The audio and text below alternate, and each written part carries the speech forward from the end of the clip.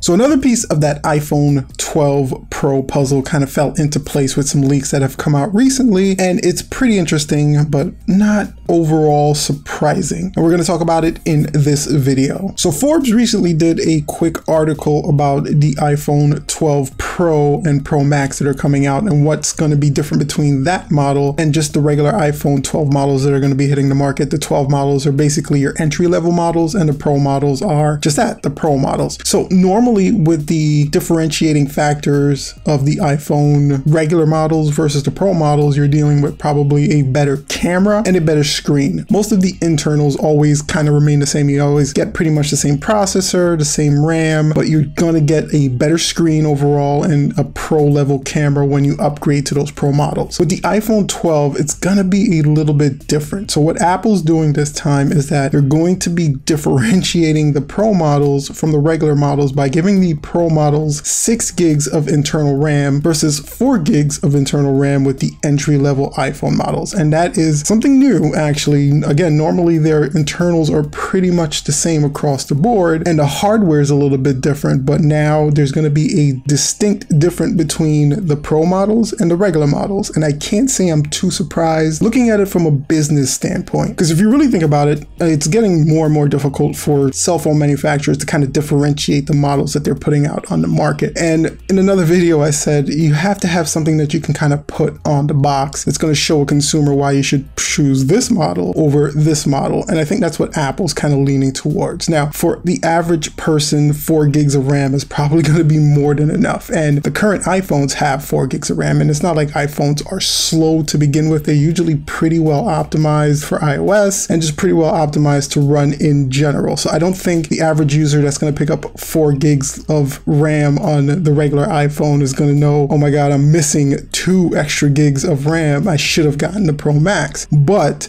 this stark difference is something that Apple can kind of throw on the box. So you can actually imagine a scenario where Apple's going to go, well, this Pro model costs X amount of money because it's more efficient than the other model that's currently on the market. So this model is for Pro users, so we're going to charge a Pro price. And as a consumer, I never want to pay more money. So again, as a consumer, I can understand how this is kind of a sucky thing, but from a business standpoint, I can see why Apple's definitely doing it. But one of the other concerns I have is by presenting this stark contrast between the two phones, are you going to see kind of a bigger jump in the price gap between the two phones? There really wasn't too much of a price gap between the non-Pro and Pro models, but now that they can actually put that the Pro model operates better, it has a better camera, it'll have a better display, I think they're going to actually start attaching an even larger Pro price to the iPhone 12 Pro and Pro Max models that are going to be hitting the market. It just seems more cohesive for them to not only change the way they're modeling the two phones, but also change the pricing structure of the phones as well. I guess only time will tell if they're going to go down that route, but it just seems like it's something that they would do. And I wouldn't be surprised if you're going to see this kind of structure just kind of radiate a little bit more through the cell phone market. You're going to see companies now fully distinguishing their budget to mid-range models versus their non-mid-range models. And it's going to be something different than cameras and screens going forward. I think a lot of normal consumers will pick up a phone and not care about the camera that much, or not care about the screen as much either. If you're not directly comparing it to another phone, you don't really realize the screen's that bad. But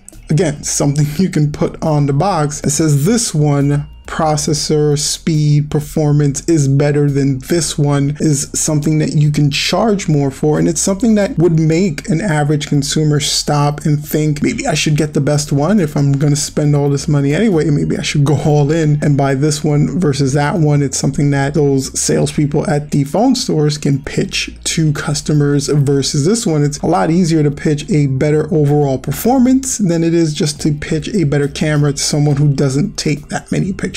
So I really do, again, see this from a business standpoint as Apple just saying, we're going to make sure that you know the Pro model is Pro because it performs better and it has a better camera and a better screen, but we're going to make sure you know it's Pro, and we're going to charge you a Pro price for it versus just, you know, it's kind of pro, it's got a better camera, but it does operate the same. So if you don't take pictures, you can just go with this one. It's a good idea, but again, I'm a little frightened to see what the price gap is going to be between the two. It may or may not be larger, but I passed the question off to you guys. Does this really matter? Does it concern you? Does knowing that one phone is going to have 4 gigs and the other one's going to have 6 change what phone you would purchase? Would this now make you go for the Pro Max because it's going to have more gigs and be essentially a better overall performance? Comment in the comment section down below the video. And while you're down there, you know what to do. If you enjoyed the video, go ahead and hit that like button. It lets YouTube know that this was a pretty good video and you enjoyed it. And you hitting that subscribe button lets us know that you enjoyed the video and what we're doing on this channel. And that bell, pretty important, because it's the only way you guys are going to know when we release some cool, helpful content like this one. Until next time, guys, you can check out a new review we did on the Beats Solo Pro. They're actually a pretty good set of headphones if you're looking for some headphones to go with your new iPhone 12 or the iPhone that you currently have. Check that review out right there, and I'll also throw up something that YouTube believes you'd enjoy watching. And thanks again so much for checking out the video, and as always, make sure to stay safe, and until next time, peace out.